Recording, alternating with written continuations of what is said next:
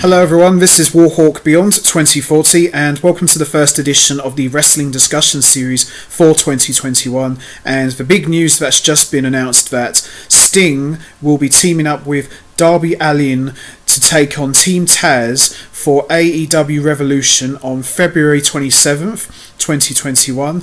And this news comes as a huge bombshell because not only will Sting be making his in-ring debut in AEW, but this will be the first time in 5.5 years that Sting is working another match, and the last time that he worked a match was back at Night of Champions in 2015 against Seth Rollins, where he injured his neck during a botched powerbomb against the turnbuckle.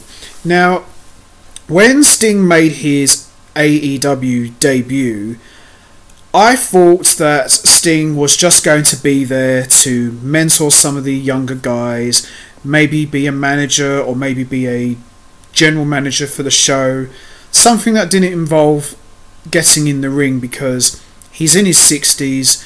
Sting doesn't need to work another match because even though he says his neck is completely healed, it was confirmed that if Sting did take another bump, career's over, possible paralysis.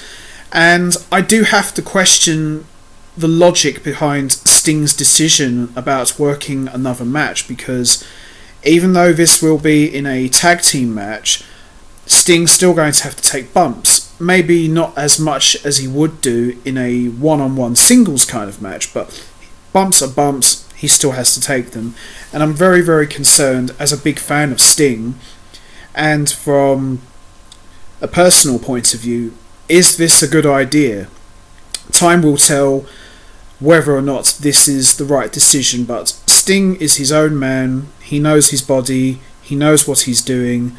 Obviously, he has been cleared because he wouldn't be working a match otherwise, but time will tell really. But at the same time, I am very excited to see Sting wrestle another match, but deep down inside, I don't think this is a good idea. But like I said, we'll just have to wait and see really.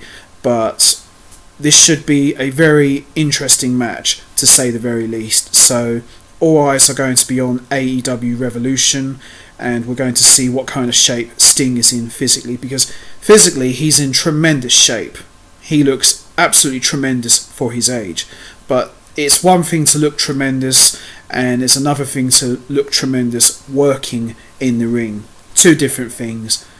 We'll just have to see. Maybe Darby might take some of the load off Sting. Maybe he might do a lot of the work in the ring, and maybe Sting will get to the hot tag and do all of his signature moves where it doesn't require him to take a lot of bumps, and maybe Darby will score the pinfall win.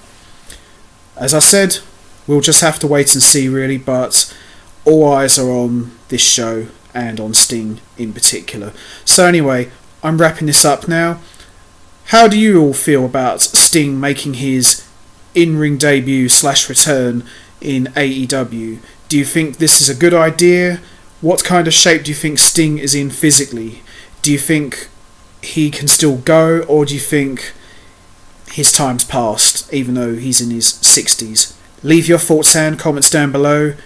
Click the like button, hit the subscribe button, and I want to hear what you guys think about the possibility of Sting working another match now that it's been confirmed.